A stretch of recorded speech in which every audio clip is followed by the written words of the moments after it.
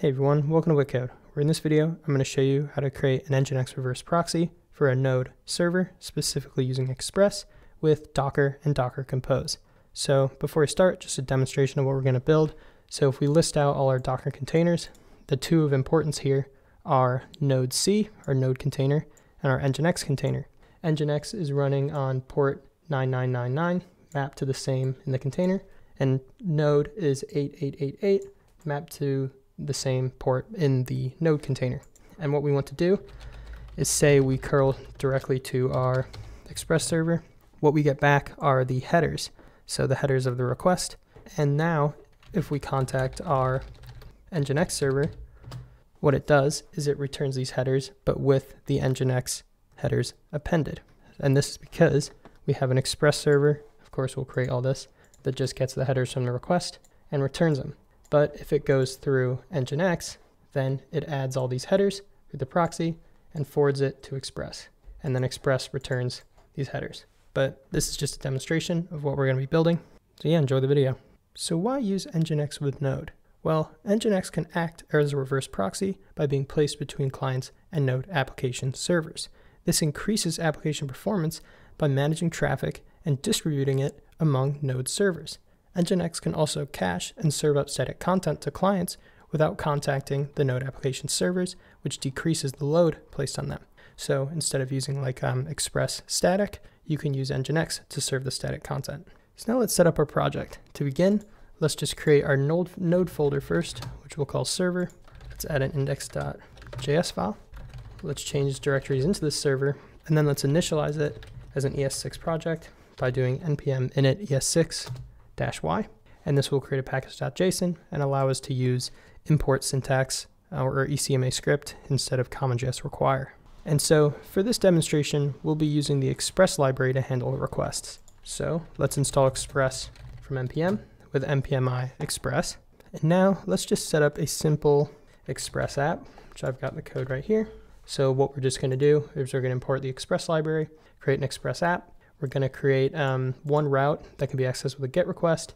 And what we're going to do is we're just going to access the request headers and send back a 200 status with these headers.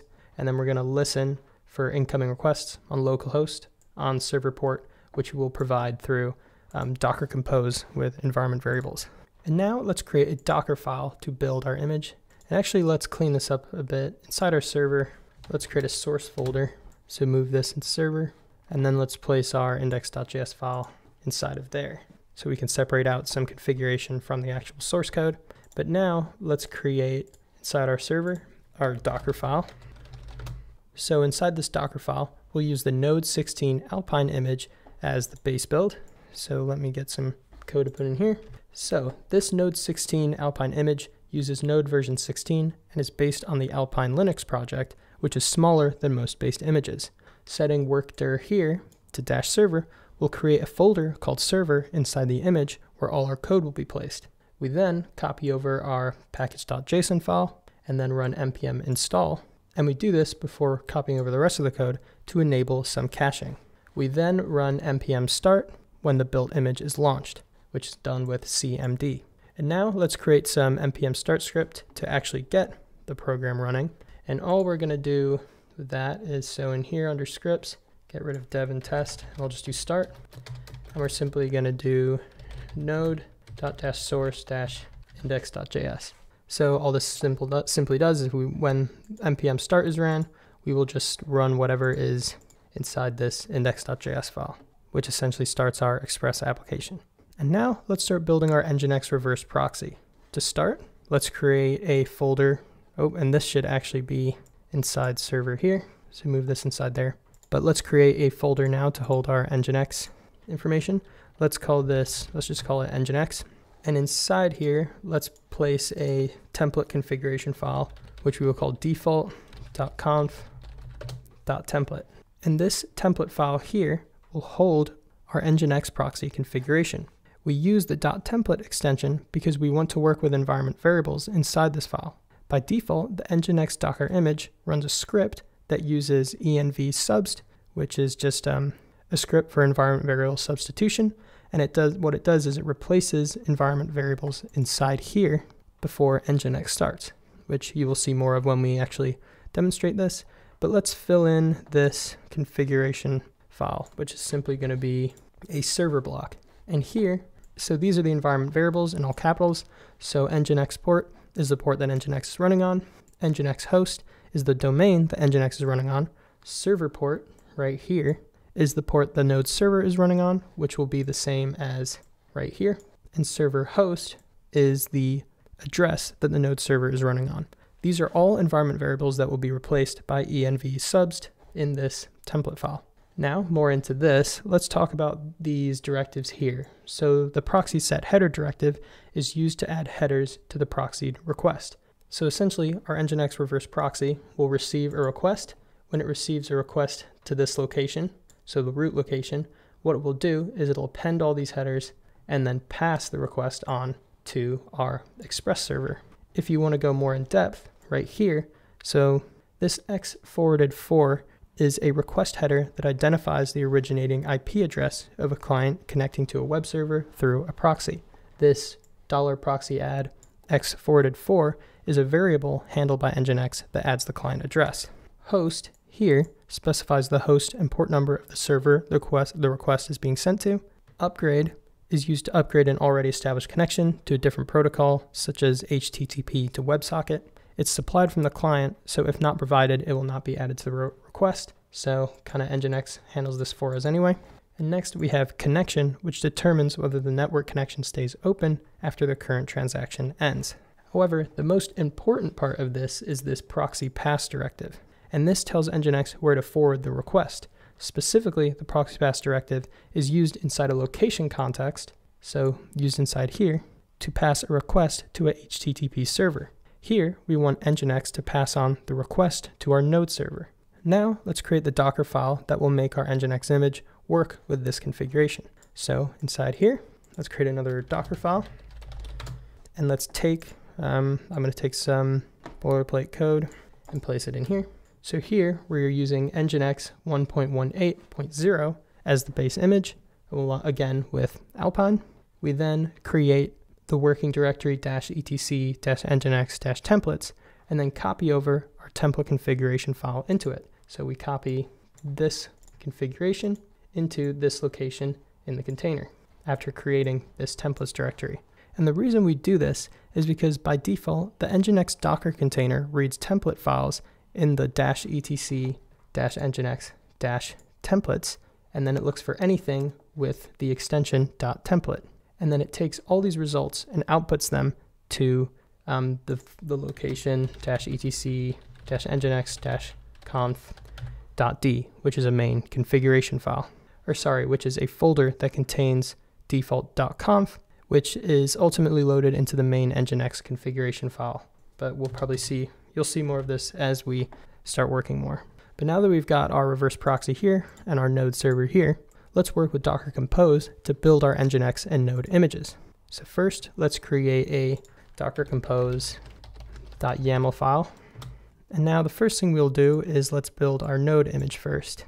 So we're gonna create a service. So inside here, we're using version 3.8, and then we're creating our services, and the first is server. And here we call the service server and the image node. We then provide the location of our Docker file to the build context. So we're saying our Docker file is inside -server, which it is right here. And it's called Docker file, which I believe is default, but we just place it in anyway. And then we name the container server host, which is the environment variable that we will define. And then we map the machine port to the Docker container port with the environment variable server port right here. And these environment variables are all provided from our .env file that we will create. And now let's set up our Nginx service. So with Docker Compose, we can create multiple Docker images. And one of these, the next one we're doing is going to be our Nginx. And let me also fix the indentation on this. All right, so this looks better. And so what we do here is we call the service and image Nginx. We set restart to always, which means that the container will restart automatically if it stops. We then provide the location of the Docker file to the build context, which once again is -nginx, and our Docker file is right here. We set the container name to Nginx host environment variable, which we get it all from this env file. And then we have our ports of mapping our machine port to our Docker container port. And so now let's create this .env file. So we'll just call it .env. And what we need to do now is just define our variables. So we have our server port, which will be port 888. Nginx port will be 999, and then we have our server host, which is the container name, which is going to be node C, and the Nginx host is going to be Nginx C. And remember, Docker sets up an internal network, so this is why it doesn't have to be localhost, as these containers will be able to find each other over the network through their container name. But so essentially now, Docker and Docker Compose will use this file to populate the environment variables with these values. This means that our node server can be contacted at the domain node C and the port 8888, while our Nginx proxy can be contacted at the domain Nginx C and the port 9999. Now to run the program, let's simply change back to the top level. And what we have to do is just run Docker Compose up. So if we run this, just wait for everything to be pulled from DockerHub, but we can see our two services here, Nginx and server, and the amount of layers that are being built. So we can see node C exited with code 0, and I believe the reason for this is due to the name. Let's just call this also just server. Let's see if that fixes any issues. So just Docker Compose up. Essentially what I believe it was doing is it was just taking, there we go. So what was happening when we called this node is it was using the base node image, and so there was no code being copied in. But now that we're using our own custom one, we can see Express is listening on port 8888, and we know that Nginx is listening on port 999. So if we go in here, let's do Docker PS, and what we can see right here is we're mapping 888 on our machine to 8888 in Docker, and then here is our Nginx. You can see the names right here. So now, let me see if I can zoom in a bit more. Okay. So let's curl our Nginx server, and what we get is an empty response, and I think I know why, but if we curl our Express server, which is on 888, we get these headers here, which is coming back from here, because we're getting the headers and then just sending them back. However, what we want to do in the purpose of this video is we want to go through Nginx and then get this response. And so the issue is that inside this file here, let's call this reverse proxy as opposed to Nginx, because if not, it's just probably going to pull it's going to use the Nginx image from DockerHub, which will be empty. So if we name it reverse proxy, let's do Docker Compose up now.